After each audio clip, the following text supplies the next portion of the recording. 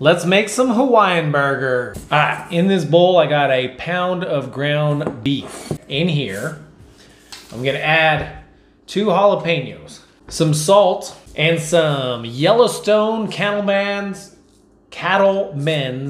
steak rub. Goes good with steak, but it's gonna be good on burgers too.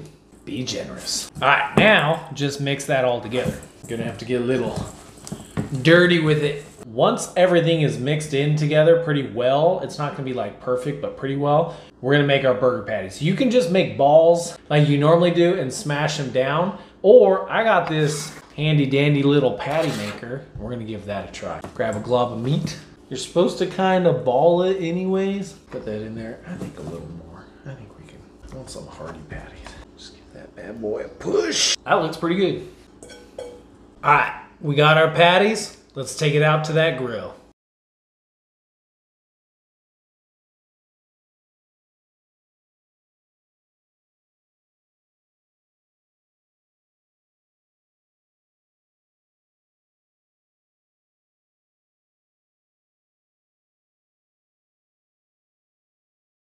Burgers are done, time to assemble. We toasted our pretzel buns. You can use whatever bun you want. I just went with pretzel because it looked good and why not?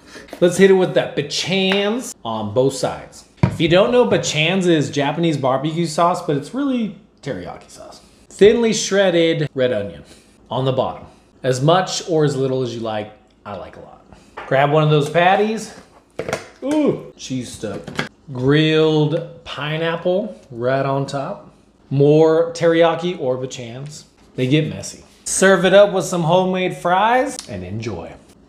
Sandwich. Bye.